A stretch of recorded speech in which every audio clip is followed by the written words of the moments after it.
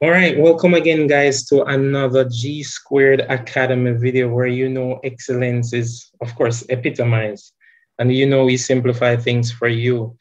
Thank you guys for subscribing to the channel, for sharing the videos, for liking them, for watching them, for every comment you have made.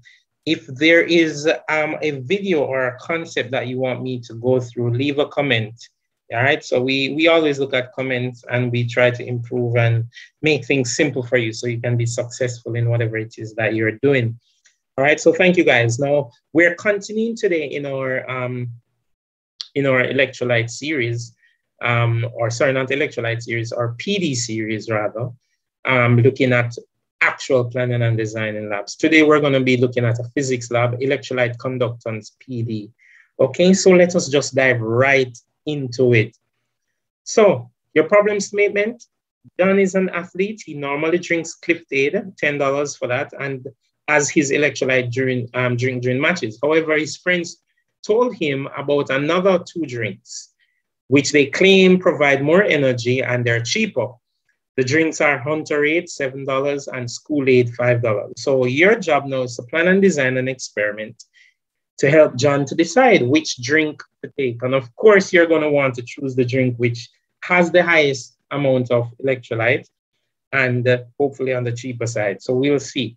Okay, so that's your problem statement.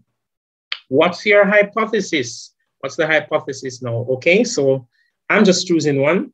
Hunterade contains the highest concentration of electrolytes. Remember, as usual, you just need to take a side, and then it needs to be testable. We can test this.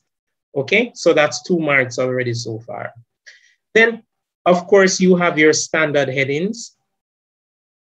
Your G Squared Academy, this is lab number 3, October 11, 2021. The skill is PD.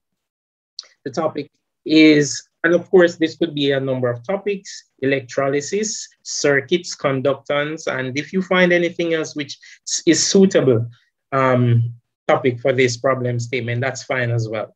Our aim: to investigate the conductance of 3 electrolytes. All right, so pressing on, what are the things we need? As already you see, we need a measuring cylinder, we need the electrolytes, of course, we need beaker, we need microvoltmeter, microammeter, connecting wire, power source, graphite electrodes. Those are the things that we need for this.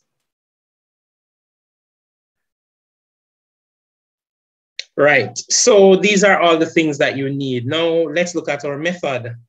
What are the steps that we're going to be taking here? All right, so our method: gather all the apparatus and materials, set up the apparatus as shown using 15 mils of Hunterade as the electrolyte. Then you're going to record the voltage and the current, and you're going to record the results. Then you will repeat all of those steps using Cliff Aid and School-Aid. All right, so now look at our apparatus setup. So you have a power source, right? You have your connecting wire with your ammeter there in series, and you have your electrode. This is also an electrode over here on this side now. You still have your connecting wire. You have a bulb or a resistor, right? With your voltmeter going across that. Remember, you measure the voltage across a resistor. So voltmeters are not in series. Okay, your connecting wire, as I said before, your beaker and your electrolyte. All right, so this is basically how the apparatus would be set up for this experiment. Pressing on. So what are the variables for this experiment? What are the things which affect our results? And of course, you know, there are a number of variables. The first one is your manipulated. What are we changing? We are changing the electrolyte we use here. Then your responding variable. Having changed the electrolyte, what is affected? The conductance is what will be affected by that. Somebody might say, sir, wouldn't the voltage be affected? Possibly. Wouldn't the current be affected? Possibly. So could we use those? Yes, we could use those. But ultimately, the goal is to get the conductance. So we are looking at the final goal. Then what must we keep constant? We must keep the amount of electrolyte used constant.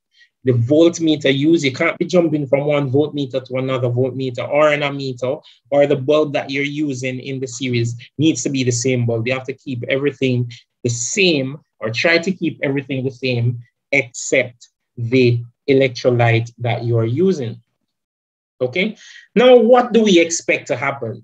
Of course, we need to look back at our hypothesis. Our hypothesis states Hunter-Reid contains the highest concentration of electrolytes. Therefore, if your hypothesis says Hunter-Reid contains the highest concentration of electrolytes, your expected results need to match that as well.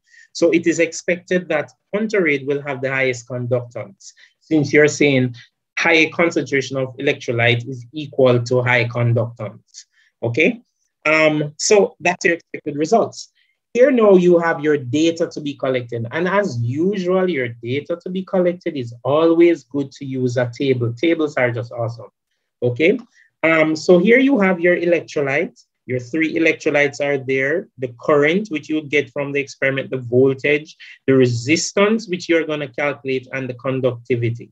Okay, so this is just how you would record the data that you're gonna be getting. Then now the treatment of results. After you have gotten your data from the experiment, what do you do with it? I would say that you should do sample calculations for your resistance and your conductance. Right? So you would calculate the resistance using the equation resistance is equal to voltage over current, right? And when you do a sample calculation for that, you just calculate the others and put the values in the data table, which I just showed you a while ago. You would also calculate the conductance using the equation G is equal to 1 over resistance. And G, of course, is for the symbol for conductance, right? So you'd calculate the resistance and then you calculate the conductance. And the values, you do a sample calculation, of course, and you put those values in the table that you get, all right? So pressing on now, your limitations / sources of error. What are those things you cannot control, but they will affect your experiment? Number 1, instrumental error. You may have a calibration issue with your machine, right? Or you may have electrical issues that you know nothing about. You could have an electrical issue that you don't know anything about, but it seems to be working fine, but yet still it might be giving errors from time to time, but you don't know. So those things. The concentration of electrolyte in each 15 ml. What do we mean by this? You have measured 15 mils of electrolyte, right? You are going to be thinking now, okay, the 15 mil represents the entire sample of electrolyte. Okay, that's basically what this is saying, that the 15 mil represents the sample of electrolyte, all right? And you're gonna think that it's the same for all of them. A third one, know that there are no non-electrolyte compounds. CPD for me means compounds, right? CPDS means compounds, which may conduct electricity. So what you're basically saying here is that in the electrolytes in your drinks, there could be other substances which are not electrolytes. That might sound a bit strange.